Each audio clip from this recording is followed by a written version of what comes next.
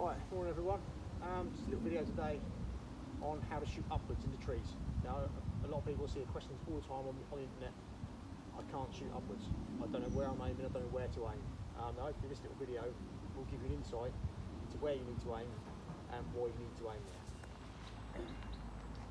Right, so you're walking along, you're out on your mooch and you come across a pigeon. Now this pigeon is 25 metres, let's say 20 metres, at the top of a tree. It's at this kind of angle. Now what we need to think about is not the drop on a 25 metre shot. What we need to do is draw a line from that bird to the floor. Now generally, if you're that kind of angle, you're never really going to shoot directly above your head. You're always going to be at some kind of an angle. So let's say our bird is at that angle. So you need to draw a line from that angle straight to the floor. Right? I'm not going to walk it because I'll go out of shot. But at that angle, from 20 metres up there to the floor is about 6 metres. So what I need to think about is the force of gravity acting on that ball at a distance of 6 metres. Forget 25 metres, 20 metres, that's not the real range. That is the real range, but that's not the range that gravity is acting upon it at.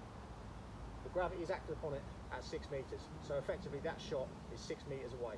So you need to put your shot placement as if that bird was 6 metres away. We're going to have a couple of shots on this bit of paper. I'm probably going to go out of a screenshot. So I'm going to walk back. What I'm going to do is walk back 6 metres, and this is going to tell me where my catapult shoots at 6 metres.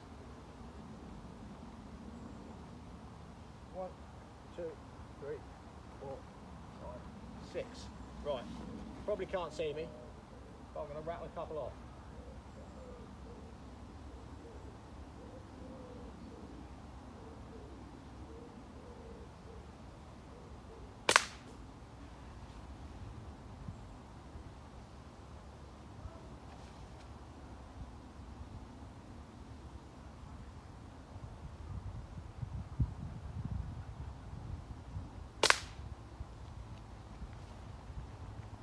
Right, let's grab this.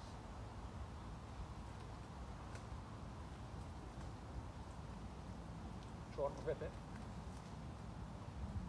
Okay, so at 6 metres, you can see my catapult is basically shooting to exact point of aim. So, although we know that bird's 20 metres away, we don't need to aim above it. We don't need to aim underneath it, or I don't. We want to be aiming straight at its head. This is where people get confused. They think because it's far away, it's 20 metres away, they need to aim above it. But most of the time you don't. You need to aim at it or slightly underneath it, and that's why.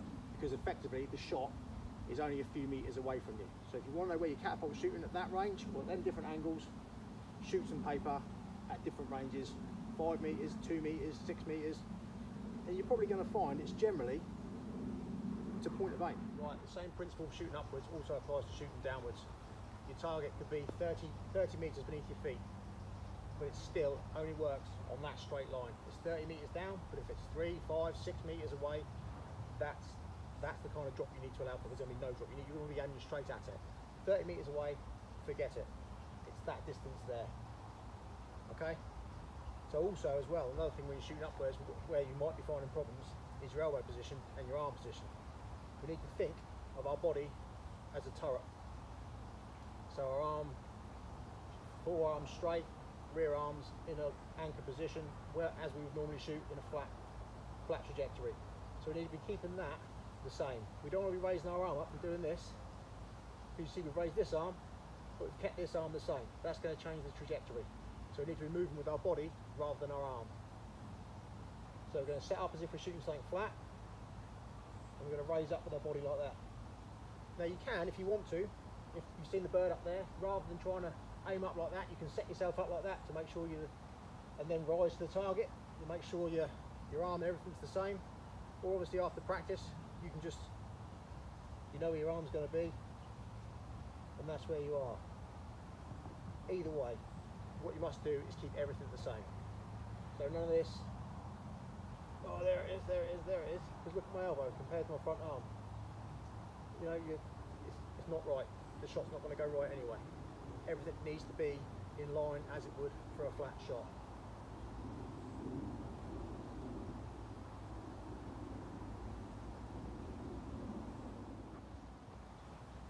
thanks for watching again.